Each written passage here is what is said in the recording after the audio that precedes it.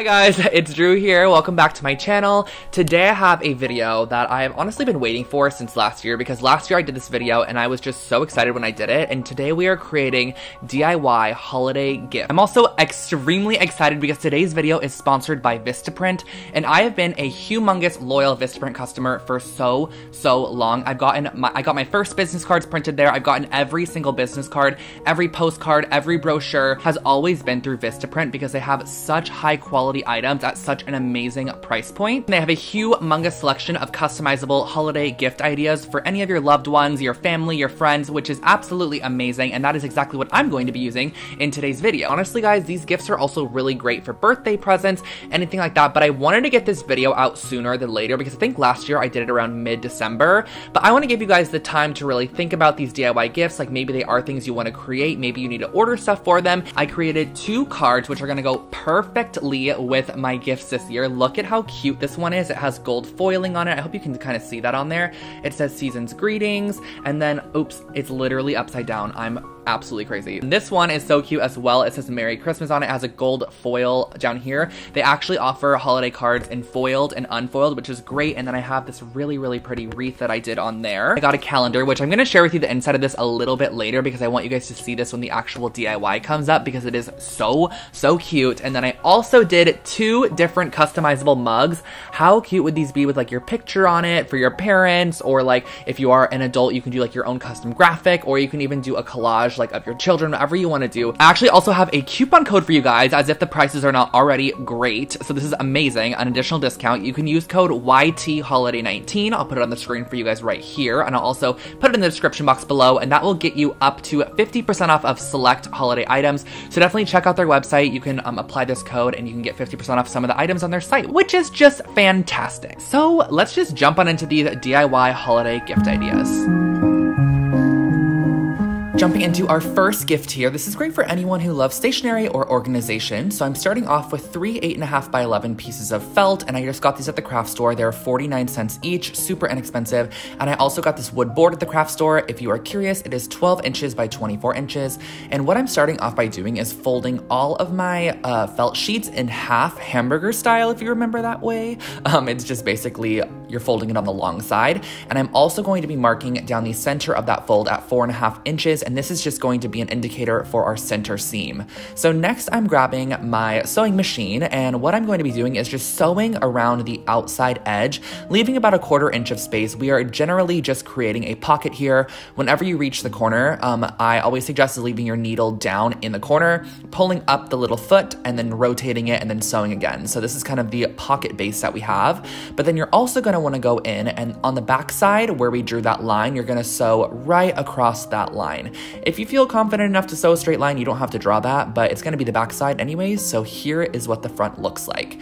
Pretty easy and simple, and I think this mustard color felt makes it look a little bit more expensive than, like, I don't know, a more bright color felt. I just like the way that this one looks. It's really pretty. And next what I'm doing is I'm going to be cutting off all the additional strands that were just left from the sewing machine, and we are now going to be gluing this down to our board. So I bought this board already pre-cut, 12 by 24, super inexpensive. So what I did was I just glued this down using a high bond glue. This is a fabric glue, but it also bonds to a lot of other materials. Add a lot of it to the back side, and you're gonna glue these down all across the front. So all 3 of these are going to be glued in a line, making sure to leave a little bit of space in between each.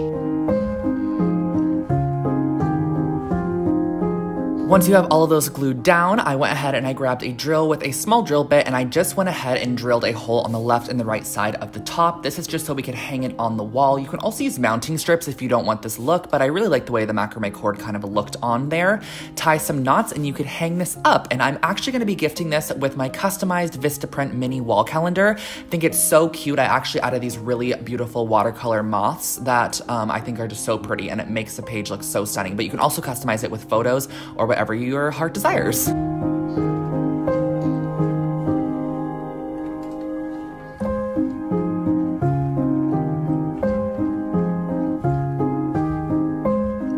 I'm really excited for this one, guys. These are the linen lavender eye pillows, which I think are great for really anybody that just likes self-care. So what I'm starting off by doing is grabbing some linen fabric. This is just like a medium weight linen fabric, and I'm cutting a part of it off because I actually decided I wanted to dye some of it just to show you guys that it's an option as well. So I put in some navy dye. I didn't use that much though, which is why I think the color didn't come out navy, but I actually love the color it came out as. So I dyed just a portion of the fabric because I'm also going to be creating some natural toned ones as well. You can dye them or you can leave them normal. So next step is we're going to be cutting some linen pieces down to 9 inches by 4 inches. And you're going to need 2 pieces per eye mask or like eye weighted bag thing. I don't really exactly know what to call it. I think it's just like an eye mask sort of a thing. You can also just use it kind of as like a aromatherapy item as well. So what I'm doing is cutting these out with a nice pair of sharp fabric scissors, and then I'm going to use some pins just to pin the shapes together on 3 sides. You're going to want to leave one side open, so we're only going to be sewing 3 sides.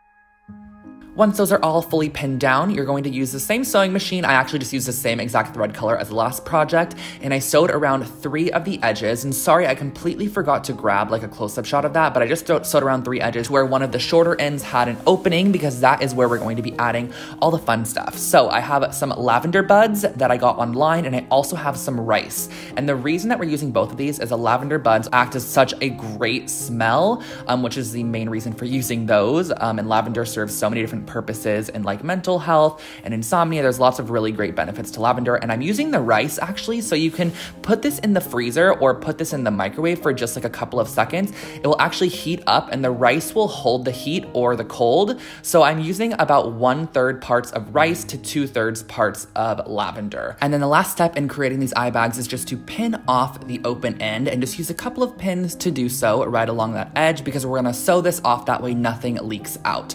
And you're gonna repeat it on all your other ones. If you wanna create multiple of these at a time, it's a great idea. You can do so many like really pretty colors of like soft dyed linens and then fill them up and sew them like shown here. Yes, I sew over my pins because I live on the edge, and I learned that you could do that if you wanted to.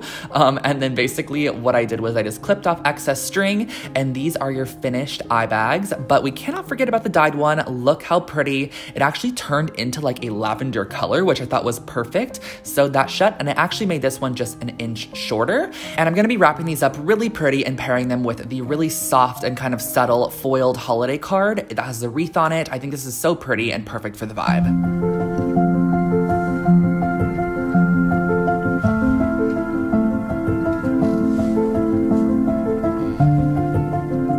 Next, we're gonna make some macrame keychains, and this is probably the most tedious project in the video, but it's also the most cost effective. So I'm starting off with some gold keychain hooks, and I'm also going to be using some baker's twine for one of the projects, and I'm also going to be using some macrame cord for one of the projects. This is a 3mm macrame cord. So what I'm gonna start off by doing is I'm actually cutting 3 strands of the macrame cord, and I'm going to be doing like a lark's head knot to attach it.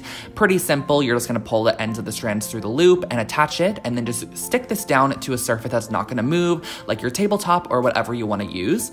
And next I'm going to be creating some knots. So I'm using my left strand to go over the 4 centers, the right strand to go over the left, under, and then up through the hole. And you're going to repeat this process. So basically, I started off with my left strand over the centers. Next, I'm going to do my right strand over the centers. And what this is doing is creating a like section of square knots to wrap around these center strands. This is called like a square knot sinette or sinet. I'm not sure of the exact wording for that, but if you do this and you rotate from left strand over the centers to right strand over the centers, it's going to look exactly as I show here. But if you just continue doing left strand over the centers the entire way down, it's actually going to spiral. Like if you guys remember in my DIY IKEA hacks, when I did that tray, hanging tray, that actually spiraled.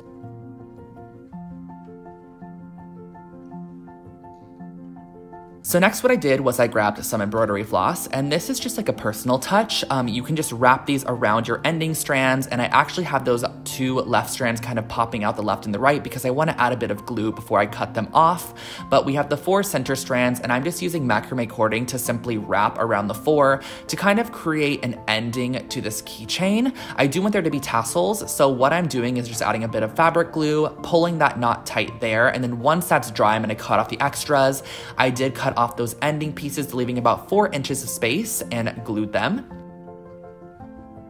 So let's jump into the second method. So this one's a little bit more challenging, but very doable. So I started off by cutting 5 strands of Baker twine, and I'm doing 5 of those little lark's head knots to attach them to the keychain, taping it down to start. So what we're gonna be doing is actually just creating a 4 over the top of the strand, starting with your left strand, and you're going to be knotting 2 times per strand, and this is going to create like a little loop on top. So if you guys remember how to create friendship bracelets, this is your basic friendship bracelet kind of knot. It's the one you use for literally everything. I'm gonna pop up the exact name on the screen, so if you wanna Google it to get a little bit more clarification, because I feel like it's so challenging to share this with you guys sometimes. So what I'm doing is I'm going into the center points because we're creating almost this like arrowhead chevron shape, and you're going to repeat the process. It's literally very, very repetitive. So you're gonna start with your outermost strand and then just kind of weave it all the way to the center, and then go from your right strand and go into the center. And then once you meet the center, you're going to attach them together.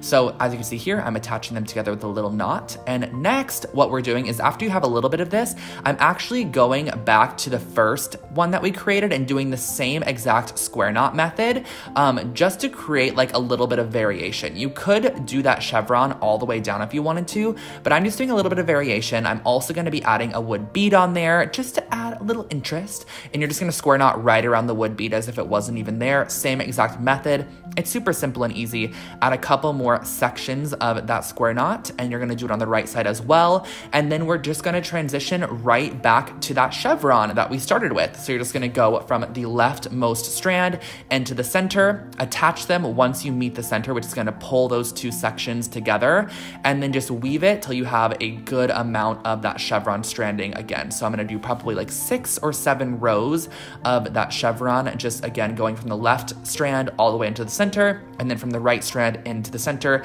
and meeting in the middle, and then just attaching them as well. And also guys, if you click the gear on this video, you can actually slow it down, which might be a little bit more helpful if you want to take the steps a little bit more simply.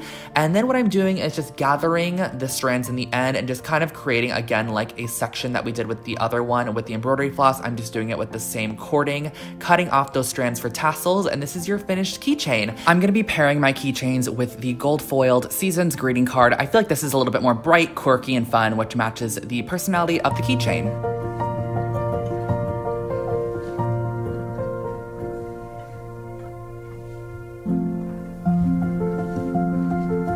And our last project is one that I always wanted to receive but never actually got, and that is a hot chocolate kit. These are kind of everywhere, I feel like, but I wanted to share with you guys how to create one that was super cute and personalized as well. So I started off with some of these little plastic cones I got online and scooped in some hot chocolate mixture. And I also added some marshmallows, of course, the mini kind, because those are the best ones for sure. And then I tied it off with a bit of red baker's twine, but you can also use like macrame cord, whatever you have on hand. I just had this in my stash from last Christmas, and I tied a double knot. And then what I'm doing is I liked the element of adding an additional piece, so I added on this cute little wooden spoon, and I just did a little bow around the wooden spoon. And I think these hot chocolate cones turned out adorable, and I'm creating 4 of them for this kit, but you can customize it. You can give someone 2 of them with 2 mugs, whatever you want to do. So I'm just repeating the process on all 4 of the hot chocolate cones.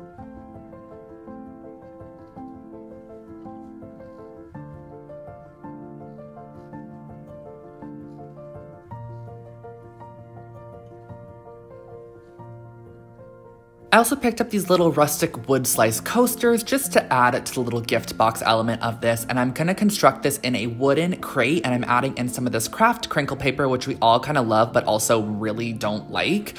And then I'm also gonna be putting in my custom printed Vistaprint mugs. These are so cute. I did a fox one, and then I also did a hand-drawn tools pattern that I've been using a lot lately in my design. I really think it's a cute little element, and I'm just gonna construct this with the 4 mugs, the 4 coasters, and the 4 hot chocolate cones. And I also decided to add one of those gold foiled Seasons greeting cards just to add the instructions for the hot chocolate and also a memo to the recipient.